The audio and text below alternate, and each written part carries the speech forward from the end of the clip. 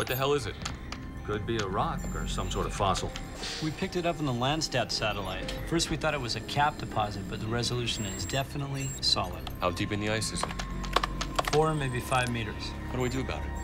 I talked to the NASA research station over at Rundle Peak. They'll take it until it melts and then decide what to do with whatever it is after that. All right, dig it up.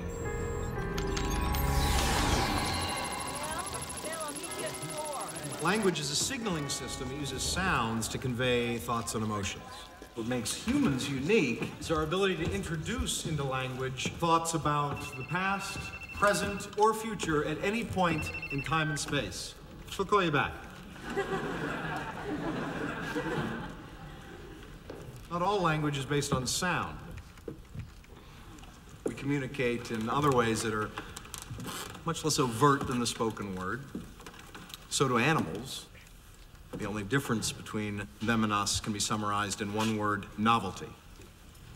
When an animal gives a warning that danger is imminent, it uses a series of fairly predictable calls or signals that animals of its kind have used before. This is decidedly not the case with humans.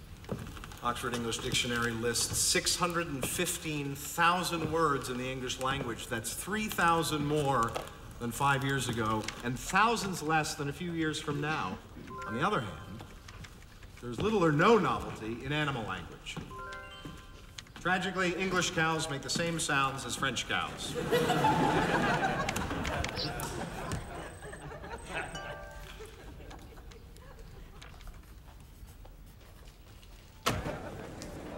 Julian!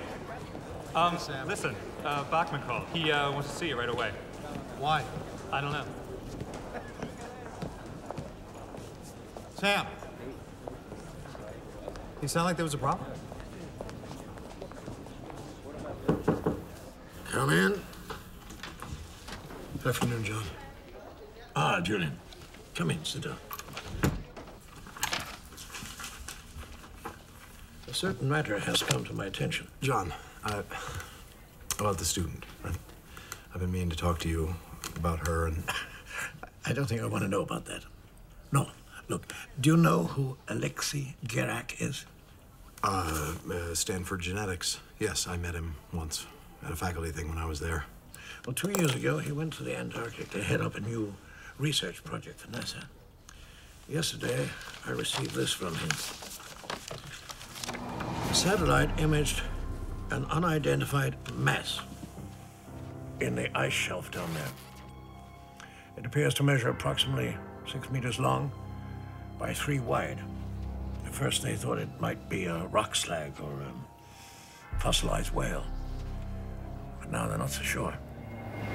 Why?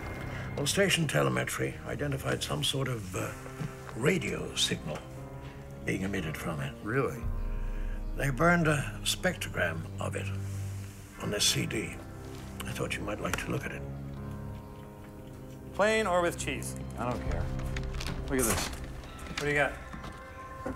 Look at that. Non-random? Definitely. Fixed-length pulse groups. Discriminant text consisting of prime numbers repeated over and over. What about a meteorite? A meteorite as big as they say this is would have left a mile-wide crater in the ice shelf. A meteorite would explain an electromagnetic pulse. Not a non-random signal. Check this out. Wow. That's a kick-ass frequency. You know the dish transmitter at Arecibo? 1,000 feet in diameter. Most powerful on Earth. This signal's stronger, and it's coming from something the size of a pickup truck.